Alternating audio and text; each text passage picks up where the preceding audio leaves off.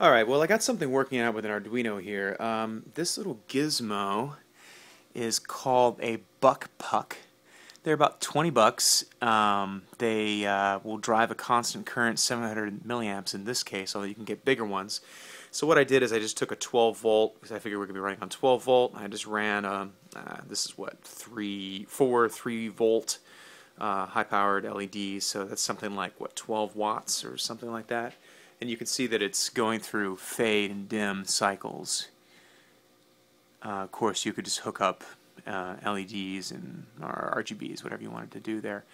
But anyway, that's a $20 solution per channel. I imagine we could probably get these little BuckPucks for cheaper, but really straightforward and requires no additional circuitry. This is literally just using the Arduino PWM lines to do this, and so you'd have 6 control lines per control board. Easy enough.